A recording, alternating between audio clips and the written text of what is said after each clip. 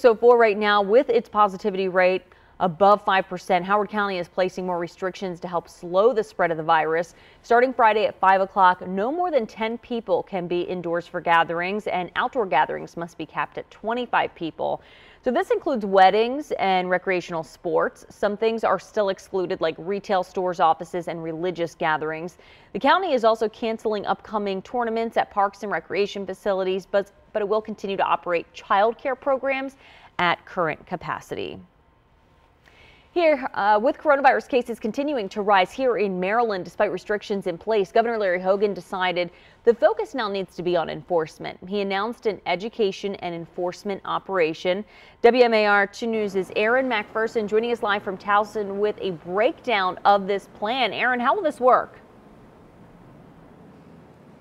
Well, the goal is to hold businesses and people accountable, making sure they are all following the mask mandates and social distancing properly. So starting tomorrow at 5 p.m., state troopers will be deployed in every county throughout the state to enforce these COVID restrictions.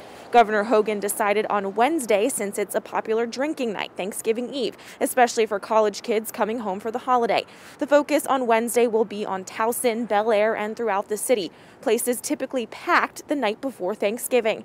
Now, after that, the operation will continue. Hogan said it will be similar to the ramped up drunk driving enforcement we see during this time of year. Troopers will just be making sure bars and restaurants are following curfew and capacity restrictions, and people are masking up indoors as well as in public places where social distancing is not possible. Hogan stressed this is in an effort to save lives while keeping businesses open. He still encourages people to continue to support local businesses.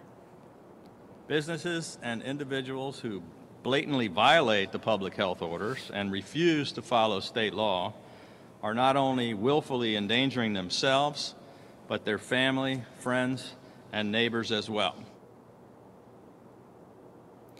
Hogan is asking for your help in this effort by reporting any unsafe behavior. The state is launching a 24/7 hotline and email to support compliance in the field, and you can expect an alert sent straight to your phone tomorrow with the breakdown of how these local law enforcement is going to enforce the restrictions as well as the COVID safety measures in place. Live in Towson, Aaron McPherson, WMAR 2 News.